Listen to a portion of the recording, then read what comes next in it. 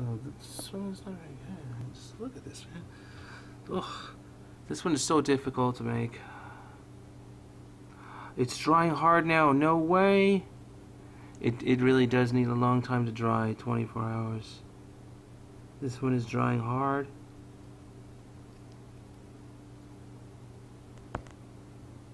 This one is drying very hard here. But it's deformed. It's a little deformed in shape. It's deformed because it took it out of the model. It has to stay in 24 hours. So you have a lot of you do a lot of the casting, so there's always some work to do and always some to take out. It's not like you're waiting around for nothing or waiting for them to dry. So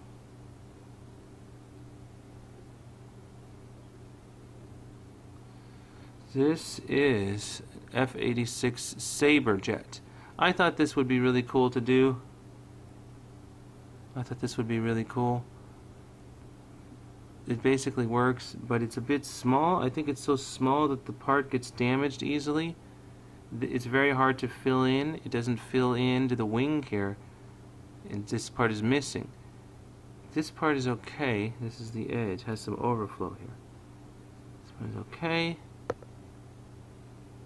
There's some overflow over here. This wing is fine, and this wing is missing here. This one appears to be okay. It just has an overflow. There's a little missing piece on the edge there. Because this is so small. Because this is so small here. Because this is so small, I think it's not. It's harder to do these smaller pieces than it is. It's harder to do the smaller pieces than it is the larger ones. The larger ones seem to fill in better.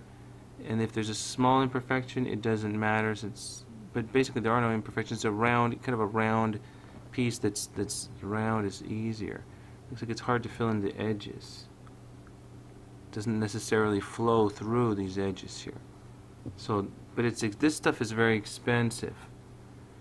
This is $30 to buy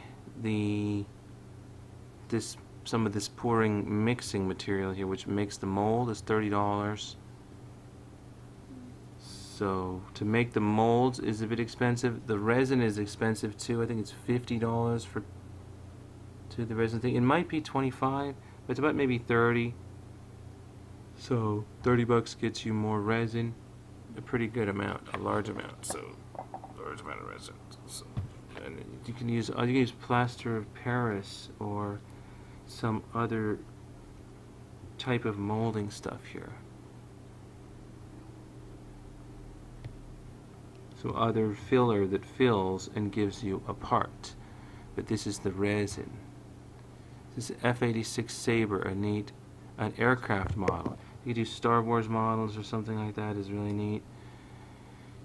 I thought this would be cool. It's a bit hard to make. It's just this is a hard one to make. It's not easy. The cars are better. It fills in here and you cut this so you can take it out, and this manufacturing makes the part here. So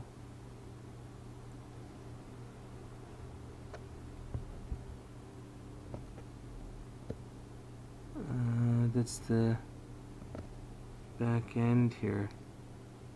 This is where the tail section fits in. The tail section fits in there. And the cockpit is here. This is cut open, but it's okay because this closes the mold and then it molds like that. So anyhow, there's the cockpit in the front.